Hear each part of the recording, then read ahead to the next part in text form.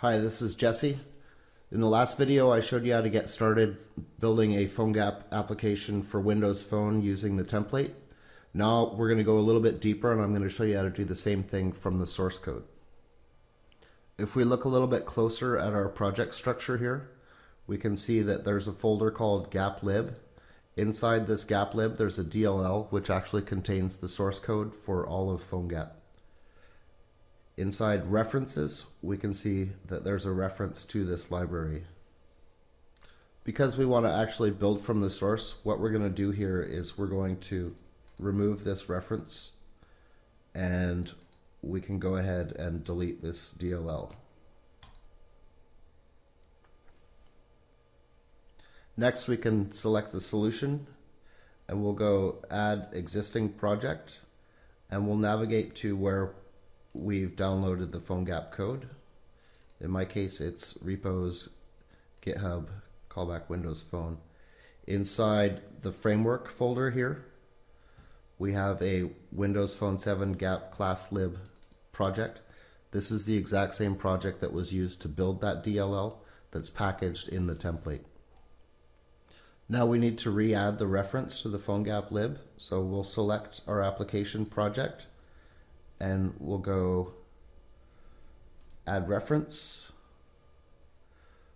We'll select projects and we'll select the library project. From here we should be able to build for the emulator.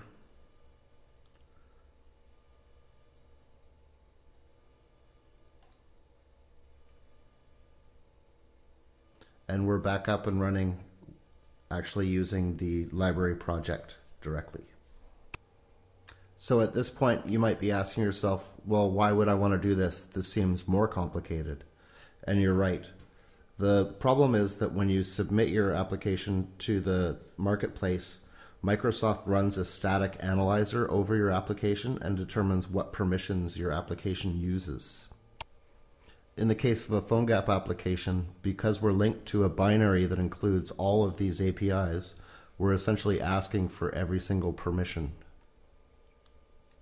These permissions are all displayed to the user, so this might be a determining factor in whether or not they download and install your application. This application is Colin Eberhardt's Property Finder UK, and this is the first known PhoneGap Windows Phone 7 application in the marketplace. In Colin's blog, he details about some of the restrictions of the static analyzer, and you can see that his listing here includes every single API required by PhoneGap. However, if you look at his application, you know that he's not using contacts, he's not using any of the media elements. In fact, most of these APIs he's not even using, but still they're listed here. So I'll explain how we can work around this.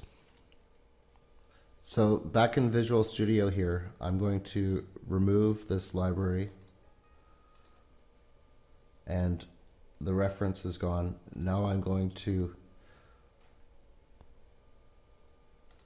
add an existing project.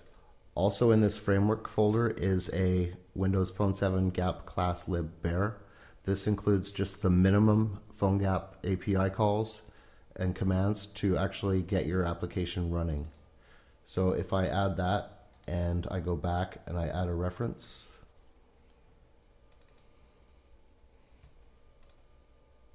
and I should still be able to build and run without a problem.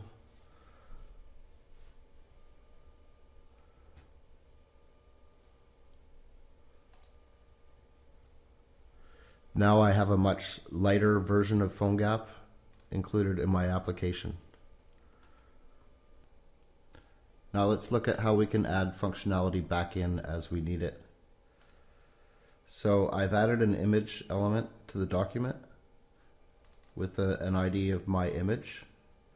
I've added a call to camera get picture, and I have a callback for success and fail. Now if I run this,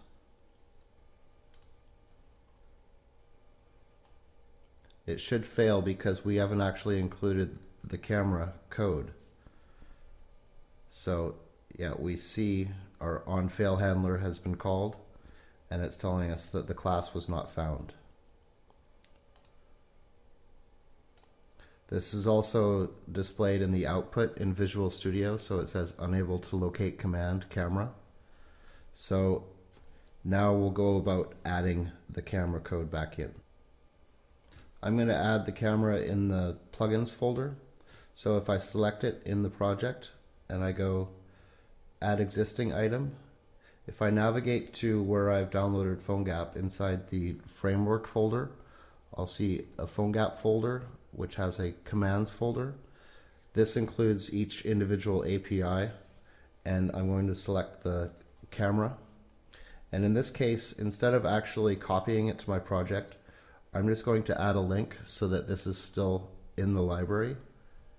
And if I run, in this case, I should see the camera pop up.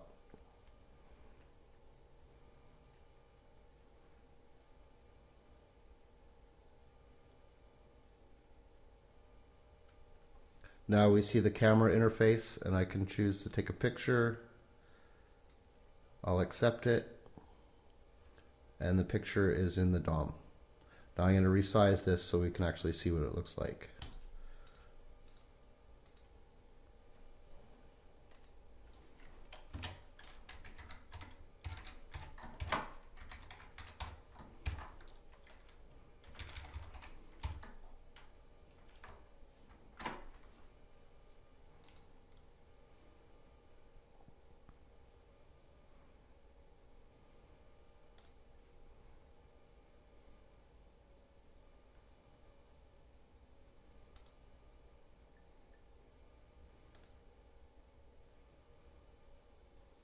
So you can see that one by one we can actually add just the APIs that we need, and therefore we only require the permissions that we actually need to build our application.